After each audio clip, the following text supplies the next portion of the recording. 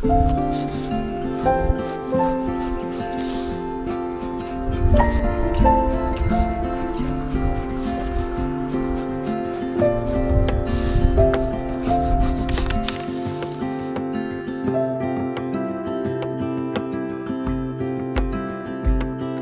woke up in the middle of the night. Na, na, na. And I wondered how you're always right. It gets me. I couldn't see what you saw in me. Ooh, na, na, na. But you showed me how to believe. Still gets me. Welcome back, dreamers. I'm Kira and this is Homestead Dreaming. So I have been working on cleaning out my garage, and by cleaning out I mean just like organizing it really, and trying to figure out a permanent spot for the quail. And I've cleared out a space here in my garage, just the way that I'd cleared out a space for my chickens.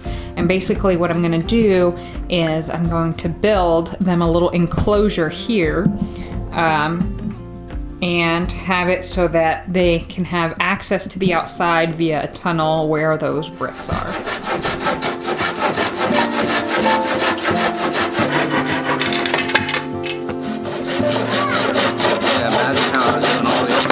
There we go. Alright guys, so it is the next day. We've decided to change the plans just a little bit. And so to make it a little bit more to make it a little bit more sturdy, we decided to use some of the 2x4 studs. Is that what they're called? Yes.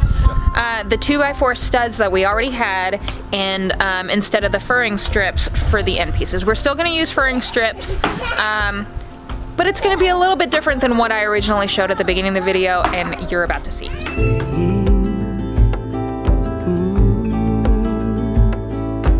When I look back, I can see you're hiding, waiting for a moment to step in.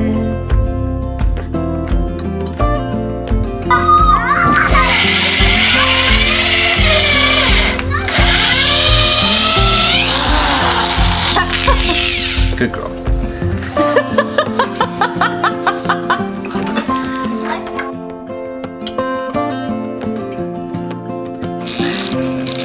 The drill is being funny. And it broke. Oh my goodness. Yep, broke right off. But it's stuck in there together, so.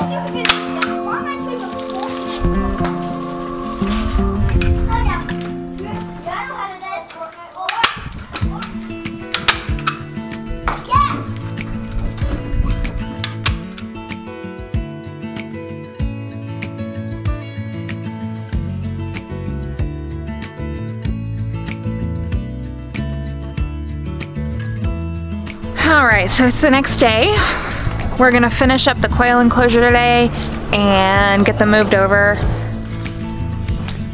Here's what we've got so far. So I managed to get it all built. Steven helped me so much to get this done. I got all of it wired. I went ahead and made the doors, and I have them on hinges and they come up like this. I decided to do 2 doors rather than 1 just because I figured it'd be easier for me to handle 2 doors since it's so long.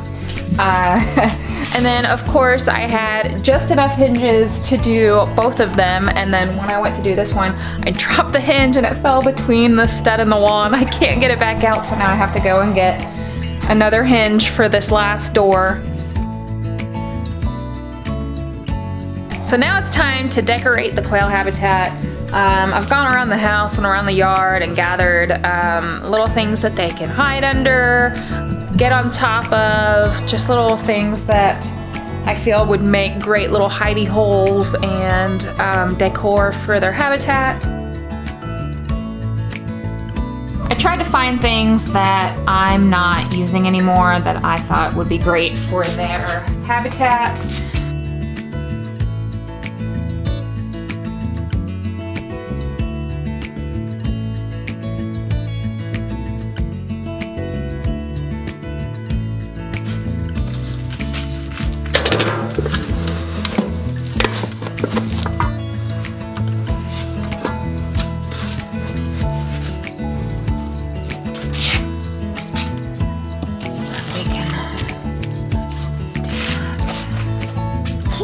I'm gonna get chicken. I want to put one in there. Throw it in there. I want Good job. One more time. One more time. All right, I think that I've sufficiently decorated this quail habitat. I found this garland of Christmas lights.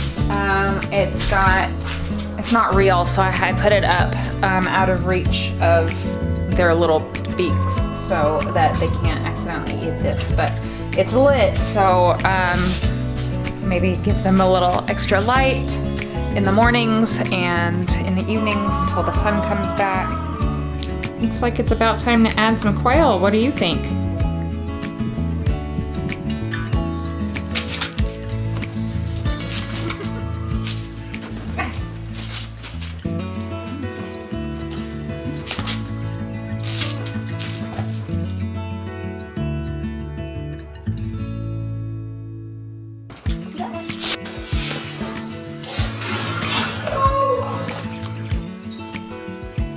We're good.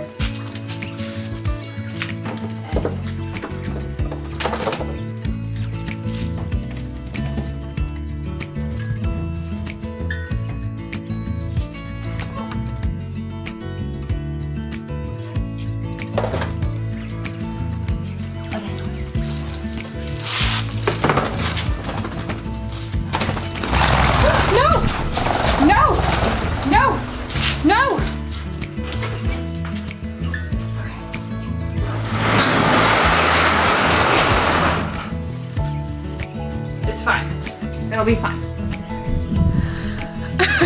Okay, so I caught my 2 escapees. Everybody is in the quail coop.